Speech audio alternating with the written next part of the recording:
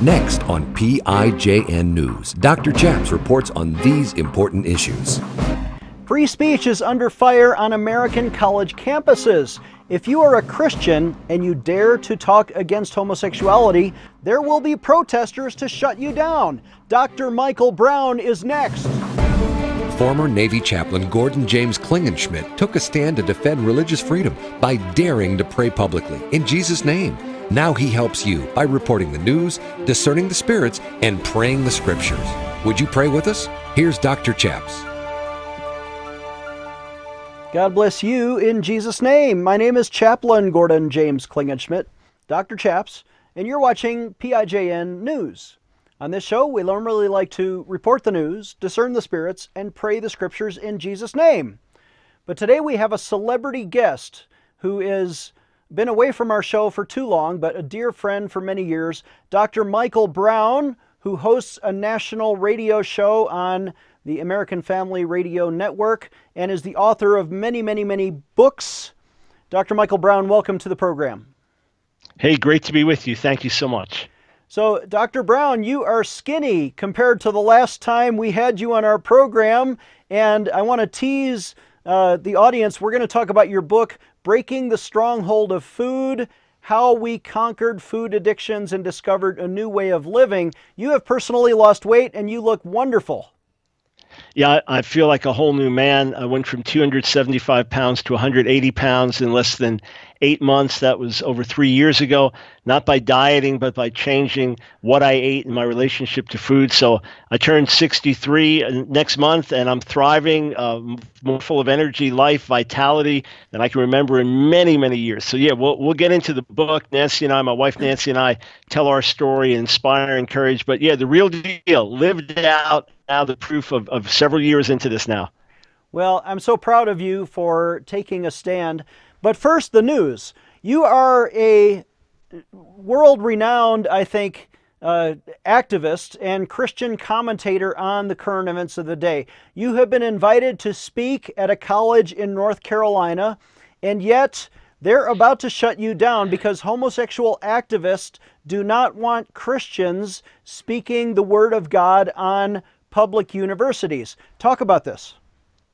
Yeah, it's really remarkable. A campus group reached out to me about doing an event, and I said, of course, I'll gladly do it. It's going to be challenging for you to make it happen, but we'll do it.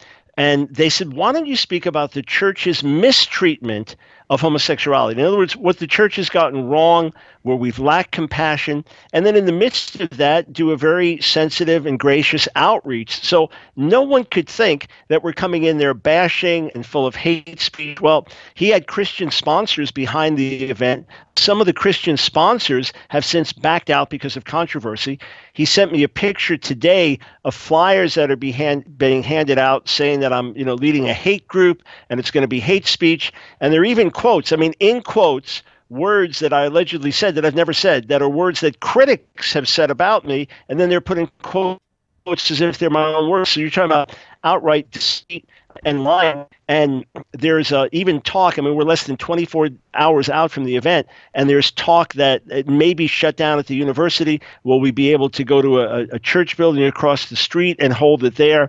So this is what tolerance looks like. This is what diversity looks like. This is what inclusivity looks like. In other words, my way or the highway. Exclusive of all other views that disagree with my perspective. That's what's happening now on these campuses. And you're talking, basically rural North Carolina. You're not talking about a university in the heart of San Francisco or New York City or something like that. And yet there's this level of resistance. And of course, it's all based on spreading lies and misinformation. So we're excited about the event. The fact that there's resistance means that people are aware of it. And by God's grace, we're going to go in there.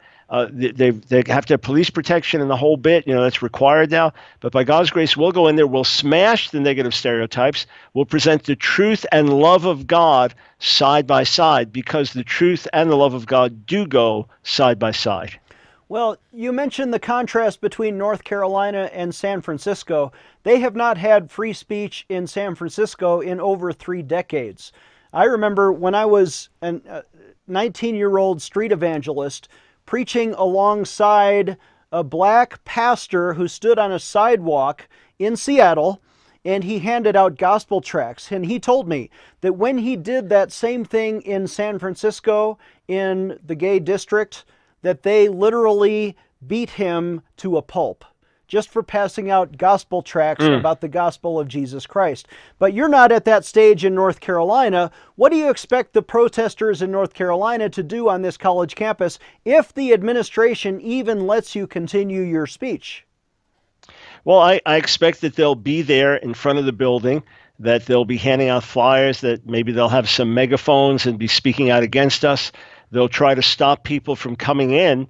My goal would be to actually go out and speak with them and to invite them to come in and to tell them that they've actually heard lies about me, and want to invite them to come in. Would love to give them front row seats, as many as we can, and then tell them there's going to be a time for questions afterwards. So we shall see what happens.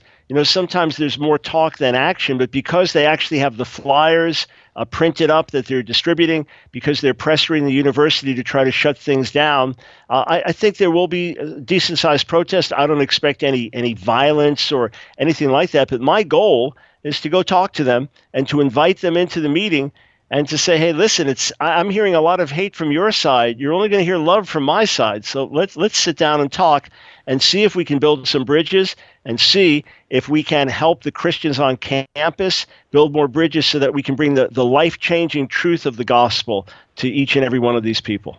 Amen to that. We're going to take a short break. When we come back, I'm going to ask Dr. Brown for a quick answer about a book that he wrote, Can You Be Gay and a Christian at the Same Time? Dr. Chaps will be right back with more PIJN news. How is your marriage doing? I want to tell you about an exciting new 4-part video DVD Bible study series on God's plan for marriage. In this video series, we team up with marriage and family ministry expert Vince D'Acchioli. There are a lot of things that get in the way of our ability to have a healthy marriage. But the way God intended it, He always wanted us to see His view of our relationship together. So everything we do when we talk about marriage, or whether we're talking to men or whether we're talking to pastors and leaders, it all centers around this idea of vision. It's very important that we understand who God is and our relationship with Him is right in order for us to be able to live out really and truly Ephesians. And that also informs our role as men, how to love our wives. We can't really love them unless we understand the love of God. Exactly. So if you just think about love, we tend to think that love is an emotion. It's more something that I feel, whereas the true definition of love, the way Jesus intended it, is not just an emotion, but it's charity. It's what I do. To the degree that I am able to see my wife or my spouse through His eyes, that determines everything in my relationship. Yeah. And we go through the scriptures in 4 different parts. Part 1 is God's design for man and woman. Part 2 is godly roles for husband and wife. 3 is sex and intimacy within godly marriage. And also God's plan for divorce.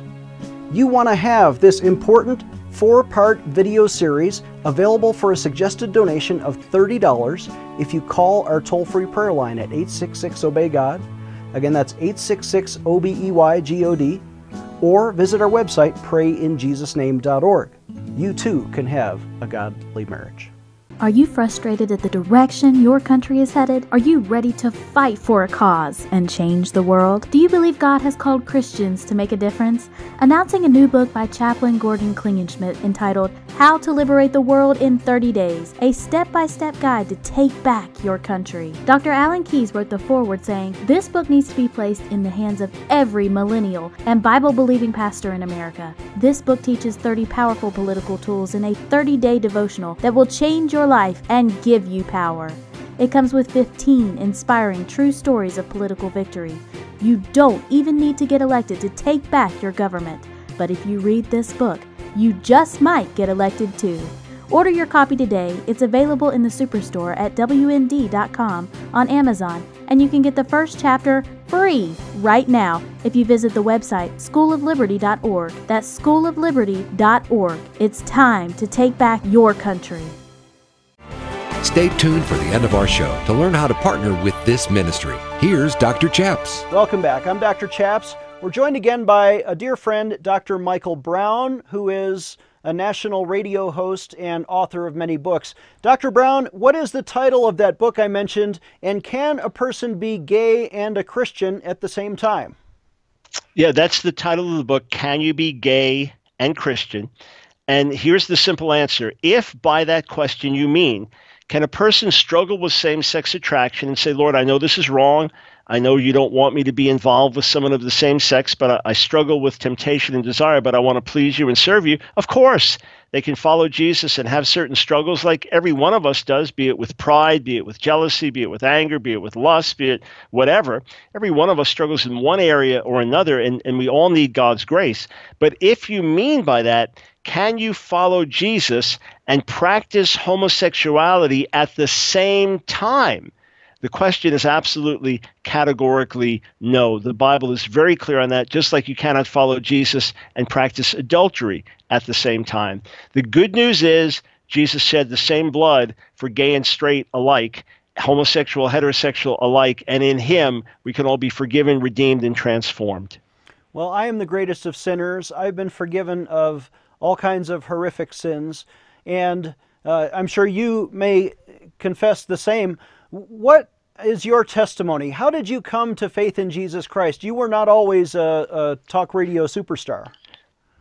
I came to Jesus in 1971 as a heroin-shooting, LSD-using, hippie rock drummer that even stole money from my own father, to my lasting shame.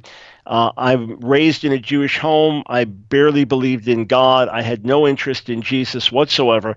I went to a church to pull my two best friends out. A young lady who knew me from church wrote down in her diary, Antichrist comes to church. That's the reputation that I had. And God had mercy on a wretch like that. And he's had a lot of mercy in the 46 years since then. So we serve a merciful Savior. Amen to that. You've also written another book, which has come out more recently, Saving a Sick America, a prescription for moral and cultural transformation. Do you think America is sick? America's very sick, and I think very few in America think that we're healthy. Even people without any reference to God or religion, I think they know the many needs in our nation. We've never been a perfect nation, but we've got all kinds of problems now. I mean, if you fell asleep, and this is how I start the book, you fall asleep in 1962, you're watching Leave It to Beaver with your family, and you wake up and it's today. You know, so we've gone from Lassie to Game of Thrones, from Leave It to Beaver to Secret Diary of a Call Girl, and on it goes. So it's extraordinary how things have changed in our culture, what's happened to marriage, what's happened to family, morality. But the good news is I don't believe it's over for America. Saving a Sick America is a very serious book, but it is a book filled with hope. And Chaplain, I felt the Lord lay on my heart, write a book on the fall and rise of America, show how sick we are, how far we've fallen, but show how through repentance and revival and the Great Commission, America could yet experience wonderful days ahead. But it's only with divine intervention. The clock is ticking, the hour is urgent, but with divine intervention, we can actually see another great awakening come to our nation. So compare this so-called quest for a third great awakening to the American historical movements in the late 1700s and early 1800s of the First Great Awakening, the Second Great Awakening, and what is the prescription for moral and cultural transformation? You know, if we go back to our roots, even though we've not been a perfect nation, we have based much of what we do on biblical principles. The founding fathers were strong on this. Times of Great Awakening were strong. So in Saving a Sick America, I look at all the major issues and problems in our society today, and for each one, I go back to the Word, go back to the Word, go back to the Word, and show that whether it's recovering a culture of life, whether it is restoring the family, whether it's dealing with debt or obesity, whatever it is, that the Scripture has the answer. So where does it start? It starts with us. God's people living by the Word of God. If we will live by the Word of God, then we can bring transformation to those around us by the example of the gospel and by the preaching of the gospel. So again, we're in an urgent situation. It's like you've been to the doctor and he says you've had a heart attack and you almost died. You're going to have to radically change your lifestyle, etc. But with radical change, you could be healthier than you've ever been. I believe that's the word to America today. Amen to that. So those two book titles, Can You Be Gay and Christian? Also, Saving a Sick America. I think those are both available at his website, askdrbrown.org. That's askdrbrown.org. But we're going to take a short break. When we come back, I'm really eager to hear about your diet book. You have lost nearly 100 pounds, and the title is Breaking the Stronghold of Food, right after this. Giving you a megaphone in Washington, D.C. Dr. Chaps will be right back. How is your marriage doing? I want to tell you about an exciting new 4-part video DVD Bible study series on God's plan for marriage. In this video series, we team up with marriage and family ministry expert Vince D'Acchioli. There are a lot of things that get in the way of our ability to have a healthy marriage. But the way God intended it, He always wanted us to see His view of our relationship together. So everything we do when we talk about marriage, or whether we're talking to men or whether we're talking to pastors and leaders, it all centers around this idea of vision. It's very important that we understand who God is and our relationship with Him is right in order for us to be able to live out really and truly Ephesians. And that also informs our role as men, how to love our wives. We can't really love them unless we understand the love of God. Exactly. So if you just think about love, we tend to think that love is an emotion. It's more something that I feel, whereas the true definition of love, the way Jesus intended it, is not just an emotion, but it's charity. It's what I do. You know, to the degree that I am able to see my wife or my spouse through His eyes, that determines everything in my relationship. Yeah.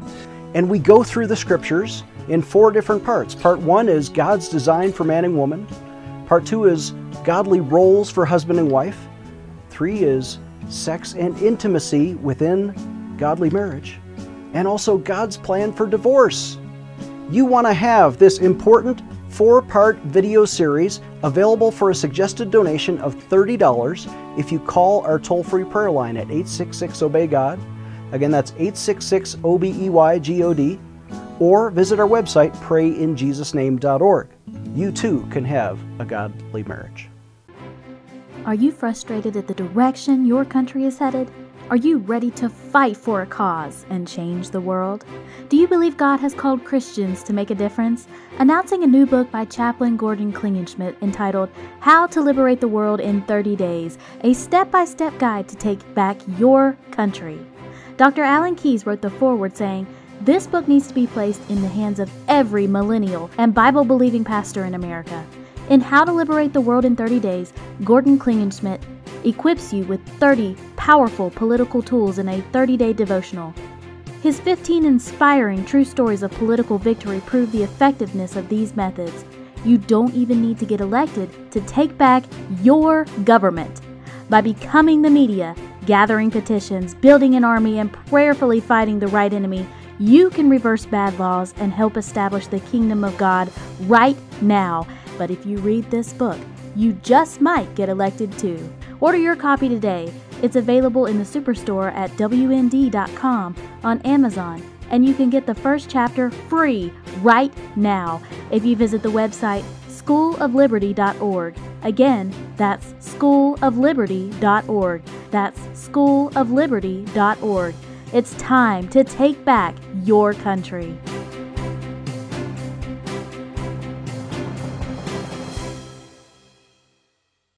He is the intersection of church and state. Here is Dr. Chaps. Welcome back. I'm Dr. Chaps, joined again by Dr. Michael Brown. Dr. Brown, you have lost how much weight? And not just you, but your wife went on this crazy diet and you wrote a book about it. Yeah, it's actually not a diet. It's a lifestyle change. You know, when we diet, we tend to cut back on certain foods and, cut out a little of this, a little of that. or we do certain things with the hope of, radically losing some weight, but it's not sustainable long term. We are a culture of overindulgence. Our standard American diet is deadly. I was a chocoholic for most of my life, and I was 59 years old when God helped me change. So if I could change, anyone can change. My wife Nancy said she was a glutton for years and years, and God helped us break through. First, all glory to God by his grace. Secondly, we followed the guidelines of Dr. Joel Fuhrman, who's written Eat to Live and End of Dieting. He's very well known in these circles. So we went to a heavily plant-based diet. I'll have a little grilled meat once a week, but I eat massive salads, lots of fruits, some healthy nuts and seeds in the course of the day. And I went literally less than 8 months from 275 pounds to 180 pounds. My cholesterol went from a high of 230, the bad being high, the good being low, went to 123, the good being high, the bad being low. My blood pressure went from a high of 149 over 103 down to about 100 over 65. I used to have about 3-4 headaches every week. I haven't had a headache literally in over 3.5 years. I used to have constant lower back pain. That's gone. I needed a breathing machine. Even when I was in my low 200s, I needed a breathing machine. But when I got all the way down to this weight, with sleep apnea, the sleep apnea basically disappeared. So I don't need a breathing machine anymore. My energy level off the charts, my immune system probably 10 times stronger than it used to be. Of course, I exercised before, I exercise now, but the primary transformation, 90% of it was changing my relationship to food. So you talk about, I'm sure, eating more vegetables, that's one factor, exercising more. Everybody knows this. But you shared a personal story in one of your radio interviews about your struggle with M&Ms. And there was a day when you could not put down the candy, and God spoke to you. What happened at that moment? Yeah, so here's what happened. I'd been, chocoholic for decades, and peanut M&Ms, and I could eat those day and night. But every day I'd have to have chocolate several times a day. And when I went cold turkey, August 24th of 2014, I went through 3 days of miserable withdrawal. It was harder for me to give up chocolate than to give up heroin in 1971. God is my witness. Prayed through, got free. Now it's about 2.5 weeks later. I haven't had any chocolate. I know if I feel the need for sweets, I'm supposed to have fruit, and that'll meet the fruit, the healthy sugar need. Well, I was getting ready to teach a night class. I woke up from taking a nap after radio. I felt this voracious desire to have something sweet. There was no fruit in the house. I thought, I'll get some fruit juice, but then fruit juice has bad sugars in it. I didn't know what to do. And I'm getting ready to teach a night class. And I thought, I can't live like this any longer. And literally in the parking lot outside the class, I broke down in tears. God, I can't do this. The thought of never having sweets again and the whole bit, it seemed overwhelming. And right then, while crying, literally crying, I was watching myself from the outside, had that dual perspective, and was laughing. And I knew, this is good. I'm coming to the end of myself. Mike Brown can't do it. I'm too weak. God's strength is made perfect in our weakness. Wow. So out of that, I just knew grace carries me, and that was the one real battle. It's been easy. It has been really easy, and I travel around the world. I'm at airports constantly. I'm at hotels constantly. There's every day and night, literally, there's bad food around me. We make choices. We plan ahead. No exceptions for 3.5 years. That's what makes it easy. You don't make exceptions. And I'm telling you, the grace that's in me, the vitality that's in me, the jealousy others have to be able to live the way I'm living, and our lives are in God's hands. He could call us home tomorrow. But this much I know, to the extent that I'm called to be a steward of my body, gluttony is a sin. My stomach is not my God.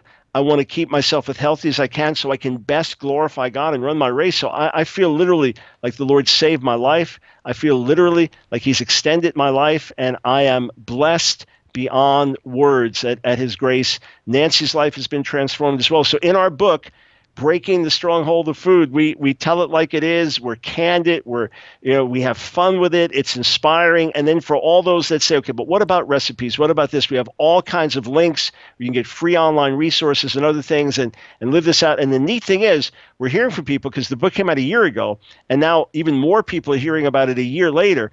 We're hearing from people that said, I lost 80 pounds in a year. I've lost 60 pounds in 6 months.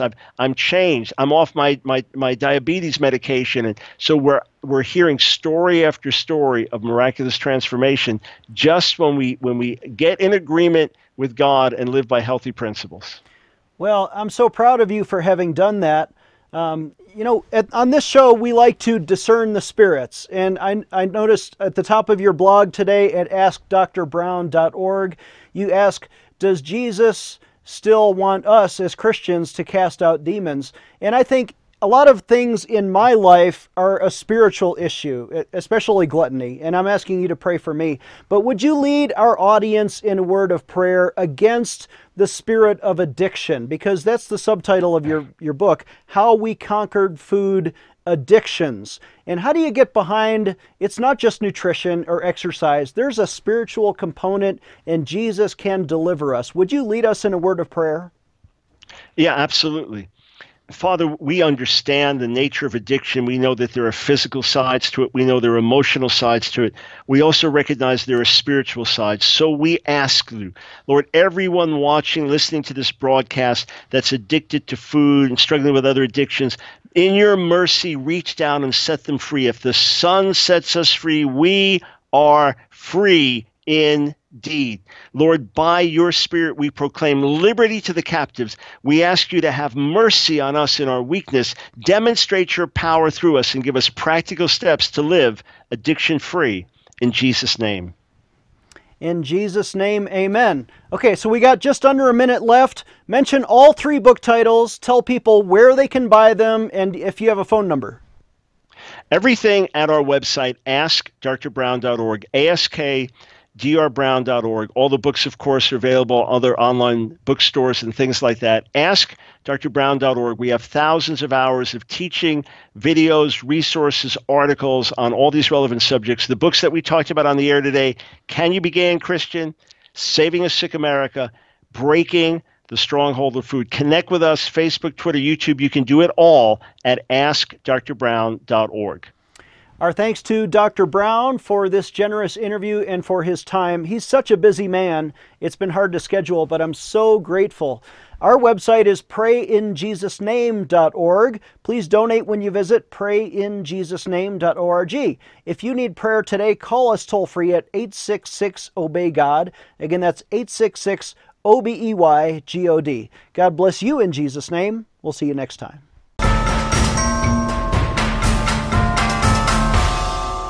Today I want to invite you to sign an important petition to Congress to protect military chaplains, especially their right to pray publicly in Jesus' name.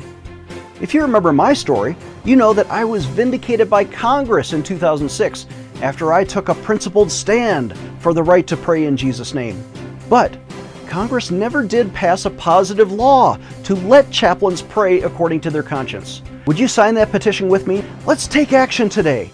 Dr. Chaps needs your financial support to stay on the air. Would you please send your best donation today? Please visit prayinjesusname.org to donate online. Or you can mail a check to Pray in Jesus Name Ministries, Post Office Box 77077, Colorado Springs, Colorado 80970. You can also call us toll-free right now at 866-OBEY-GOD. That's 866-OBEY-GOD. Please sign up for our free emails at prayinjesusname.org. Again, that's prayinjesusname.org.